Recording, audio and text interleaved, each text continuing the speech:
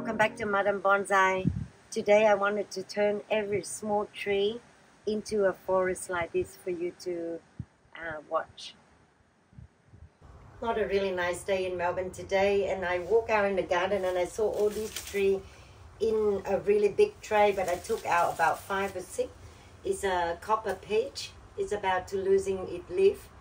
So I thought I might do a quick video on doing a forest with them. So let's start with this and see. I picked a few pots here, but I might just stay with this one here. When you do a forest, you want a pot to be quite thin, depend on the tree, of course. If the tree that small and you pick the pot too thick, it doesn't look good. Then we have, I'll show you the tree that I picked out in the tray. All different size, shape, but the same age. If you do different age, sometimes they're not good. They kill each other sometimes. So to set, we got drainets in, and you put secure wire down, because if you do the forest and you don't secure it down, it will move, and when it moves, you will losing the design that you start from the beginning. So cut some of this really small wire, just about 2 mil or 1.5 mil gauge. If you do 5 trees, then try to fit maybe 3 sets of wire in, as so. Try to keep it neat. Sometimes you flip up the pot, and with your work, create a habit for yourself that you keep it nice and neat. Just pull all the wire out on the side. Now the trees I had here is 5 or 6 of them.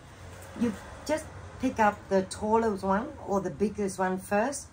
Try to set that as your center of the forest. If I look at this tree, then I just set it in the way that I know I wanted to create the forest going that way. When you put in your main one, you hold up to another one, similar size.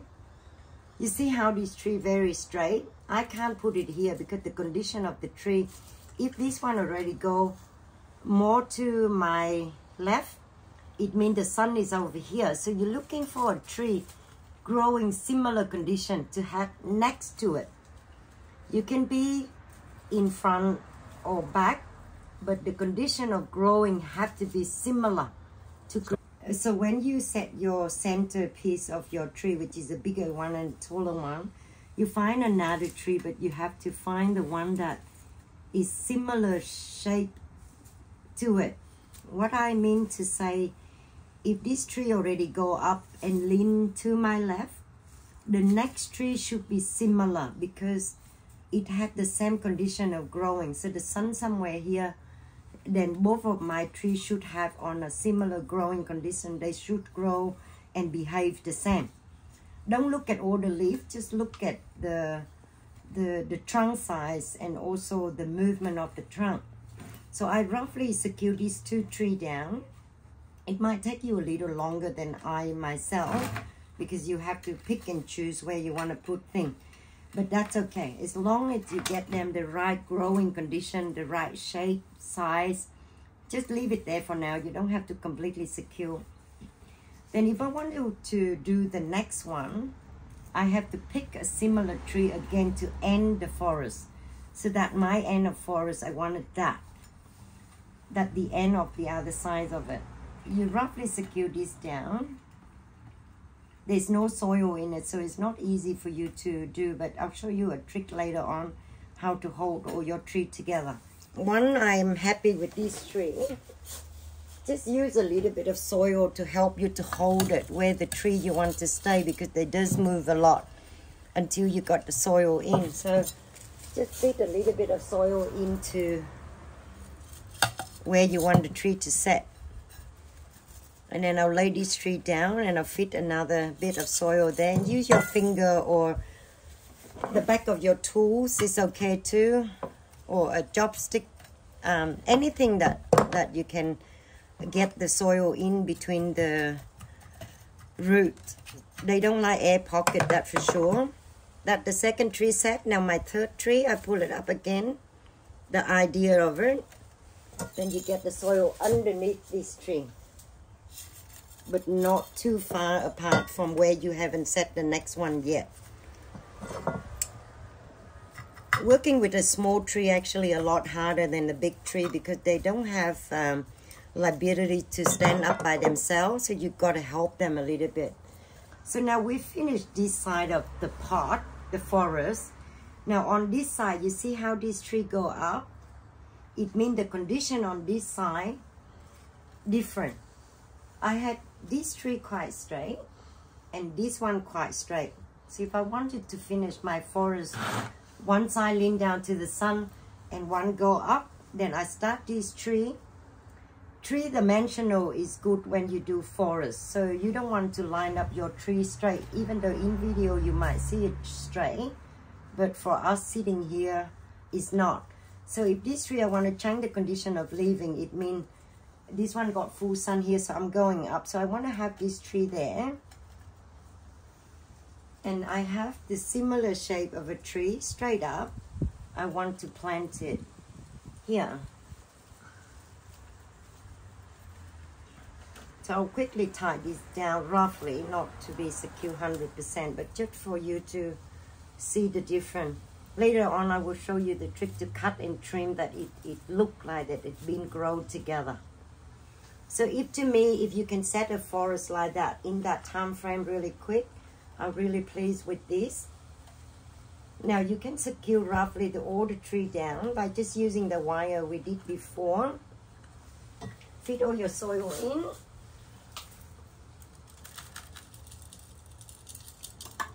Get yourself one of these turntable at any bonsai nursery. They're very affordable. It makes your life a lot easier when you potting any tree up. Which you sit on one spot and you can turn it around like that.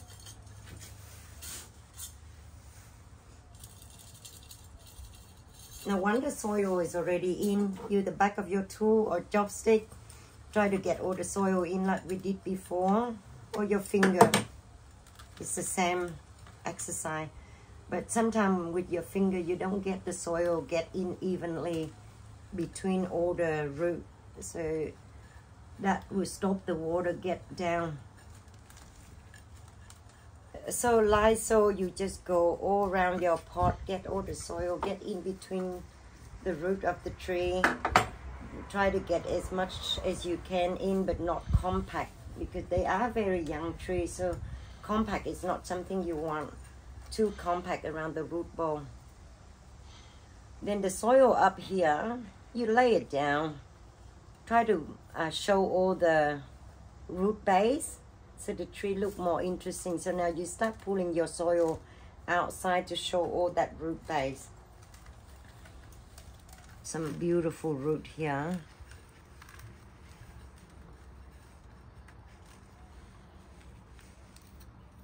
And whatever don't need, you can just take it away by just get your hand to go around it. You can cut all whatever don't need out, so it make it tidy, neat.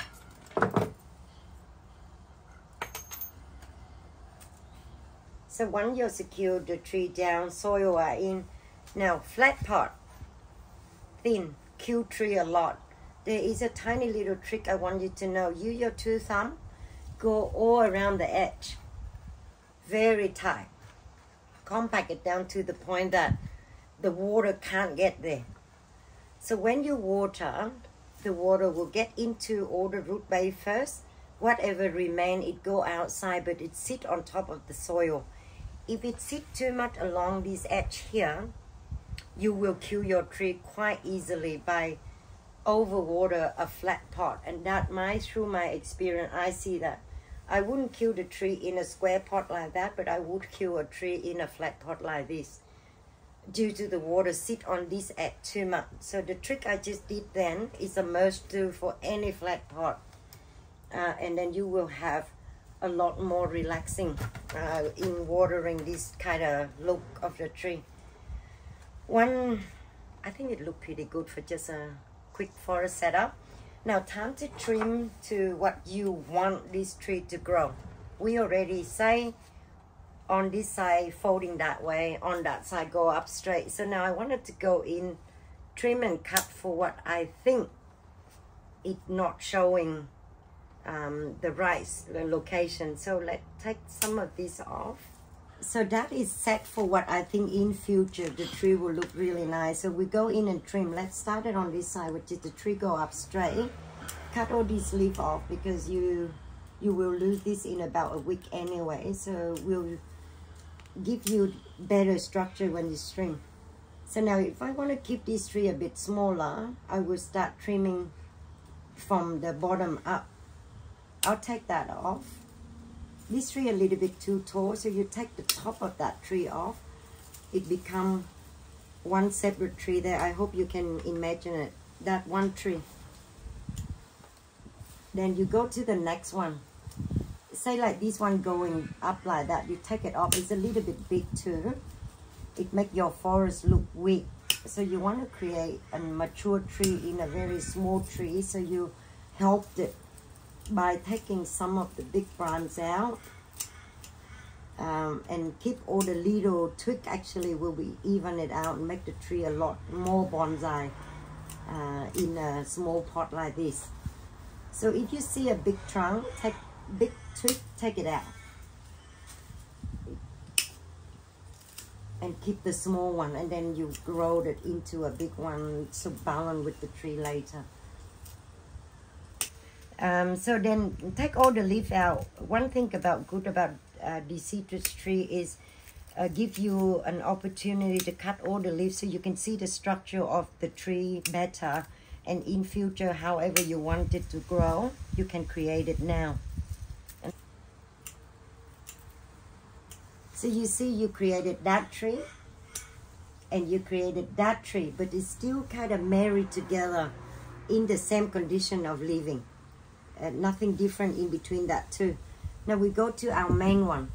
How do you want this tree to grow?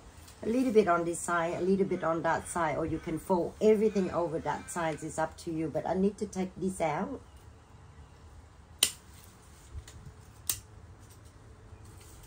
So the tree in the center, because it's bigger than the other anyway, so you will keep the tree as a main center of it. Take some of the leaf off, trim the tree in a bit smaller. You don't have to cut the leaf if you don't have to. It will fall down by itself. But one thing about the peach variety that sometimes they don't fall off by itself. So you have to help it a bit if you want it quicker. Look at how they old like this and they still stay on the tree. They don't fall. They don't sell cleaning as well as like elm or maple. So for bonsai, sometimes we need to cut them off a little bit. It will in time go, but if you can help them, your bonsai will look a lot better. So that your center, you see how this really taller than even taller than this tree. You must take this down because it's a side branch. You have to take it down to balance with the tree. You take that down. And you see how the top looks so big? The little twig will make this tree look a lot better. So we'll take that down. Let me cut some of these leaves so you can see what I'm doing. Once you cut all these out, you can see structure of the tree a lot better. Now we go to the next. If we call this is our centerpiece, then this tree can't be taller on the side if we already try to float it that way. So let me take this down the height. I promise you, when you sit in front of your tree, you can see all this that I say makes sense. If you don't have a tree to work with, you can't think of what I'm doing. But if you sit in front of it, you will see it. So say like this tree here, if I'm talking individuals, you see that. So the trunk is smaller than this one, but the top of this tree is so big that it doesn't end well. So you take this off. Use this tiny little twig as your top of the tree. So if I take this, you see how nice it looks already. Then take this in a bit, take that in, shorten that right down. I like to take this one in a little bit too.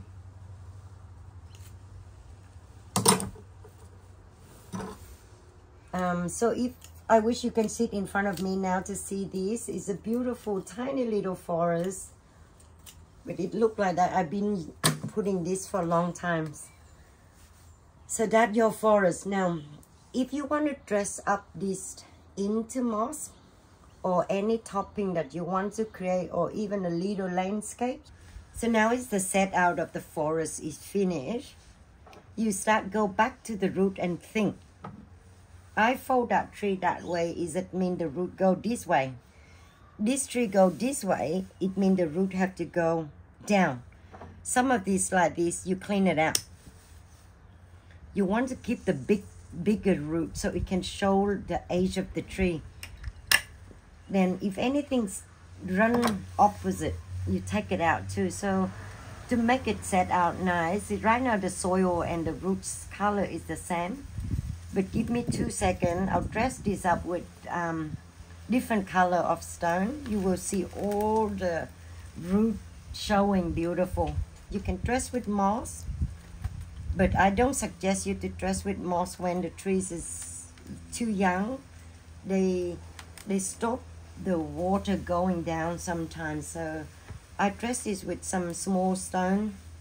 Then you will see how nice it look in a minute. Let me go and get some stone to do that.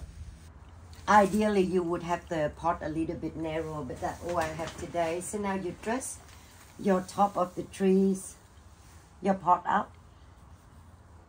If you want to see clean look, like in the forest, sometimes you have like a stone kind of look on one side and then moss growing everywhere.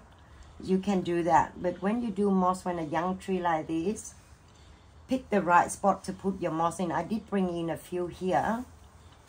Clean up your moss on the bottom. Don't leave any soil on.